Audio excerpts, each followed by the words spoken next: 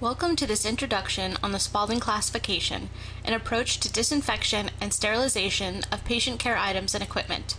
The information in this presentation is adapted from the Guideline for Disinfection and Sterilization in Healthcare Facilities, published in 2008 by the Centers for Disease Control and Prevention, and also the Processing, Reprocessing Medical Devices in Healthcare Settings, Validation Methods and Labeling, a draft guidance issued in May of 2011 by the Food and Drug Administration. Please refer to the latest CDC or FDA guideline for a definition of terms or for further questions. Disinfection and sterilization are essential for ensuring that medical and surgical instruments do not transmit infectious pathogens to patients.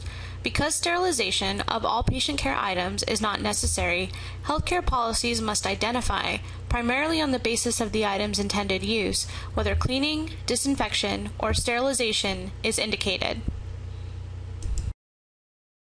More than 30 years ago, Dr. Earl Spaulding devised an approach to disinfection and sterilization.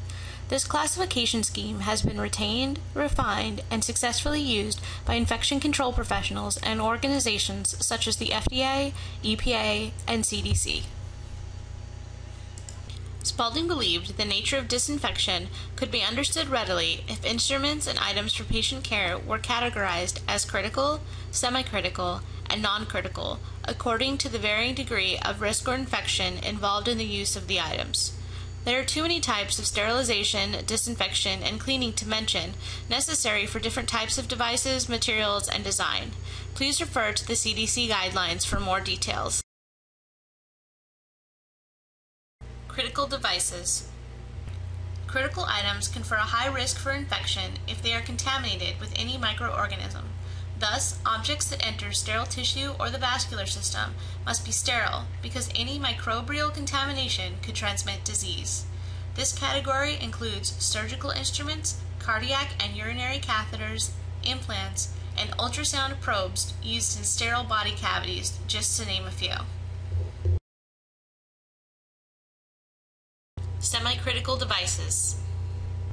Semi-critical devices are devices that contain intact mucous membranes or non-intact skin. They do not ordinarily penetrate tissues or otherwise enter normally sterile areas of the body. These devices should be reprocessed to be free from all microorganisms. However, intact mucosal surfaces are relatively resistant to small numbers of spores. Examples of semi-critical devices include endotracheal tubes, laryngoscope blades and other respiratory equipment, esophageal manometry probes, diaphragm fitting rings, etc.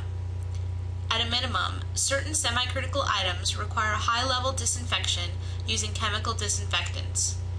Endoscopes are an example, which contact intact mucosal surfaces and may be used with invasive devices such as biopsy forceps. Therefore, sterilization may be preferable to high-level disinfection if feasible. Non-critical devices and surfaces. Non-critical items are those that come in contact with intact skin but not mucous membranes. Intact skin acts as an effective barrier to most microorganisms. Examples of non-critical patient care items are bedpans, blood pressure cuffs, crutches, and computers. In contrast to critical and some semi-critical items, most non-critical reusable items may be decontaminated where they are used and do not need to be transported to a central processing area. The CDC guideline mentions a 1991 study by Favreau and Bond, which expanded the Spaulding scheme by dividing the non-critical environmental surfaces into housekeeping services and medical equipment services, which may be something you might want to consider at your facility. Be aware that semi-critical and critical items may be used together and have different processing requirements. Devices may also require disassembly. In addition, flexible endoscopes are particularly difficult to disinfect and easy to damage because of their intricate design and delicate materials.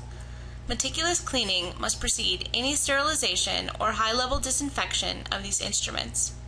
Failure to perform good cleaning can result in sterilization or disinfection failure, and outbreaks of infection can occur.